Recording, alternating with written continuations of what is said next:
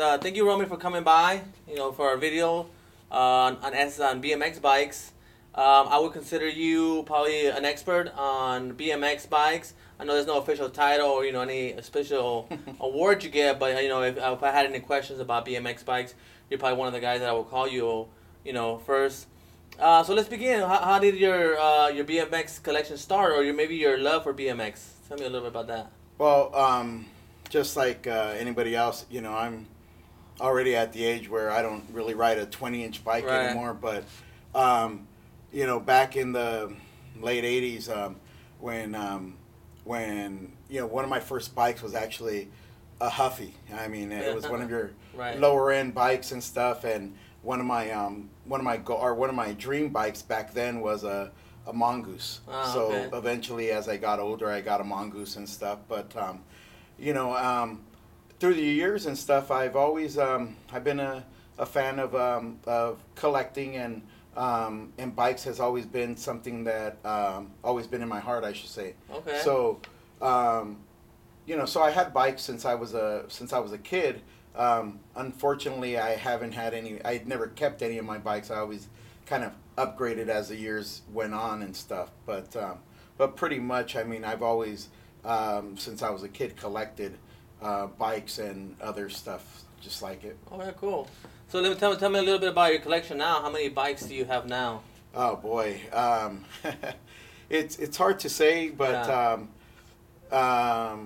I'm gonna probably say I'm probably right around the 100 mark. Wow. And with that said, probably at least half of them completely built bikes. Wow. But averaging from pit bikes like the one you have displayed, and to a 29-inch bike, from a 16-inch to a 29-inch. Wow. So it's very extensive collection. What would be your prized possession in the BMX bikes you have there? I have several bikes that actually, how would I say, I love more than others. Yeah. Some that are maybe not as valued money wise versus the other ones. It's more of a sentimental value Okay. because of the fact that the people that I got them from. Yeah. Perhaps rather than I have bikes that are really high dollars, such as let's say I got an 82 26-inch GT that I completely restored. And when I restored it, I completely restored. I bought everything, the best of the best that you could put on a bicycle from that era and correct to that era. Okay. So it cost me a pretty penny. Okay. It took me close to about 2 to 3 years to find all the parts and complete the bike. And I think when I look at it now, it was well worth it, all the money I spent on it. But I do have a couple of bikes that, such as a bike that's not real popular, but it's called a California Custom. Mm-hmm. And I got that through a friend of mine that's also a collector. And it's a rare bike. You don't see any of them out there. And he didn't want to part with any, but I ended up getting one from him. And to me, because of the rarity of it and the story behind it, Yeah. it's one of my prized possessions, I should say, personal prized possession. Very good. Thank you. Now, so you mentioned parts like for that specific bike. What is your process of finding first like the right parts for it and actually like getting it? And what do you do when you say, okay, you have a frame and fork, and you say, okay, I want to build it up to the exact year of this bike. What is kind of your process behind that? Well, one of the things I do is I do research. Yeah. I'll go online. I'll put in like such as this one was a 1981, Yeah. 1982 original GT Cruiser, and they're out there. So people post pictures. I'll Google it, go to images, and look at some that look like it would be all original. Yeah. And then read people's blogs as far as I got this original, or this is a lot of people, that's their bike that they had back in the day. So you kind of have an idea of what it should look like. Also, old advertisements Oh, okay. that they have as well. That's where I go to basically restore a lot of my bikes is old advertisements, is magazines maybe. magazines. You know, old BMX magazines. BMX Plus is one popular one. I also go to a website that they use. It's BMX Museum. Oh yeah, it's a And very everybody popular one. knows about that. Yeah. I'm big into mongooses, so I'll go to Vintage Mongoose, Oh, okay. and there's pictures as well on there. So again, I'll look at that, and then I'll I'll do my research and zoom in and also talking to other people, such as when a lot of the newer stuff that you have here at Live for Bikes. I don't know a lot of the newer stuff. I knew more of the old school BMX stuff. So, I'll talk to guys like you that know more of the newer stuff if I need to find, parts for a newer bike. So talking to other collectors, find the right era and the right, grips, tires, everything that should be on that bike during that era. And then you went to the best way you buy them at, where do you buy most of this stuff? You can't just go to a store and buy it. No. If it was that easy, I'd probably have all my bikes built. Right. But like I said, it took me about 2 to 3 years, and that's again, I would research, and then these parts aren't cheap sometimes. So, it's a pretty penny, but a lot of things that if you want them, you kind of have to dig deep, and if they come around or available to you, you're gonna end up, you have to jump on it because that deal may not be there the next day. And do you use mostly eBay, or do you do like Craigslist stuff, or what do you use? Both, I do everything. I do mostly eBay, and also I go to swap meet. There's a lot of vintage bicycle swap meets. Now they have also OfferUp or Craigslist, and there's guys that advertise on that as well. Also, again, the BMX Museum, there's advertisements on there for part sales, and there's also on eBay. If you go to certain links, there's a lot of people that actually have online stores, but they just sell on eBay because it's more worldwide and people know it more. Very good. So now, what would be, let's say, some of the mistakes that you feel like you've done that you would probably want to share with somebody else, so they maybe won't? I think the biggest, to me, I think one of the biggest mistakes is to go in over your head. I think I passed that limit again. Going back to my collection, it's a little bit too many bikes to deal with. But also one thing that I learned is if you're gonna try to build an old school bike or even a new school bike, the best way to do it is to try to buy it complete. Okay. Try to buy it, if you could buy it complete, you're better off, especially when it comes to old school bikes, because of the parts that's available and the price you're going to pay for these parts. Okay. Again, it could, it could be very expensive. So that's the thing. Buy a bike complete because you think you're going to get a good deal by spending, as an example, $200 on a frame and fork and perhaps, right, on a nice bike that, could potentially be valued at $1,000 when you're done.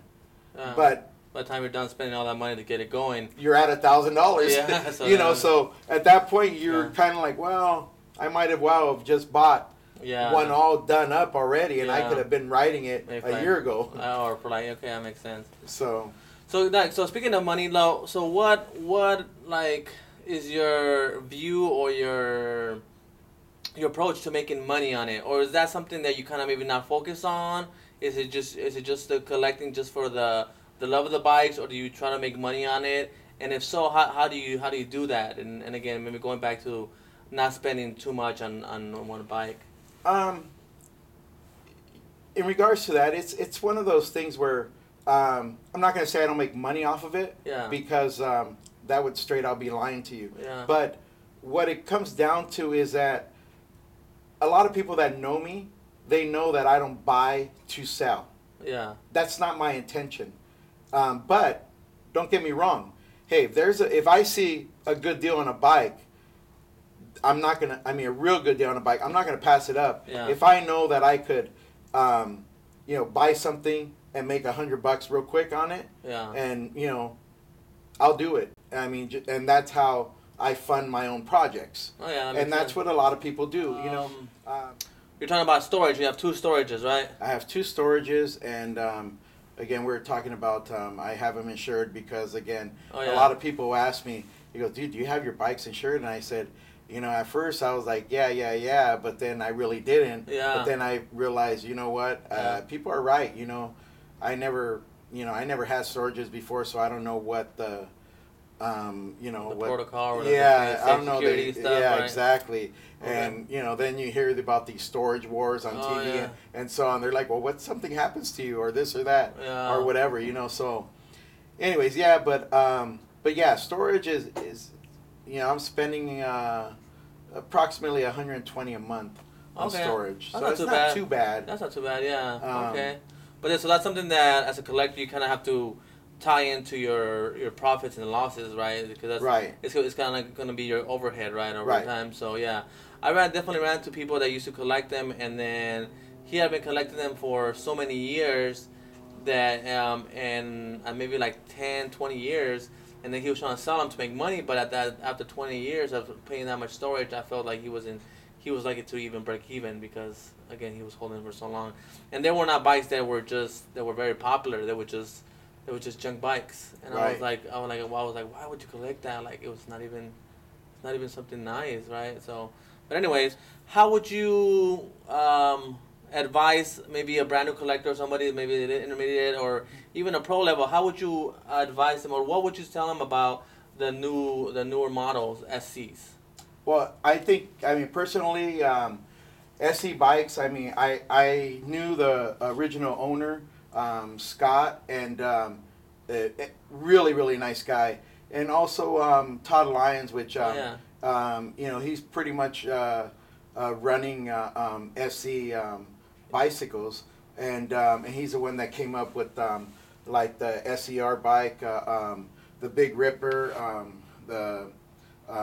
what is it, Public Enemy bike. Yeah. Also, everybody knows about the Fat Rippers. Oh, yeah. But I mean, as far as quality goes, I mean, I personally, and this is what I recommend to just about everybody, if they're going to buy a new bike, and because of the dollar value that you get out of a SE bike, personally, there's not a better bike out there, in my personal opinion, that you could buy out of the box and be able to ride it the way these SCs are made. And again, because of the fact that I'm a lover of old school BMX, this right here, I mean, when I look at it, it just reminds me of, I reflect on the older bikes that we used to ride back in the day. So I look at this and I'm like, wow, that's bad, especially for the pricing. And the quality is just amazing. Very good. Now, what would you do with, or how would you advise somebody who just got a new SC bike about switching parts, and maybe how would that tie into maybe the future value of it?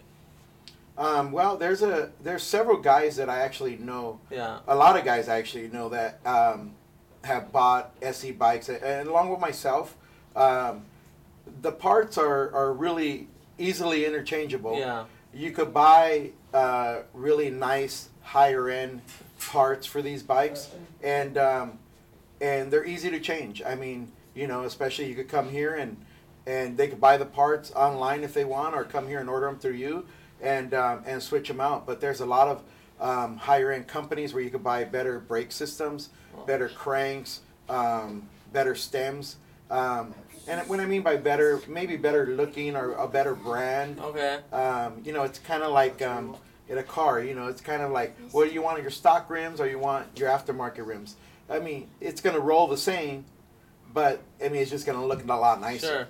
And how do you think that would hold value again? And then, hey guys, how's it going? Good. How you doing?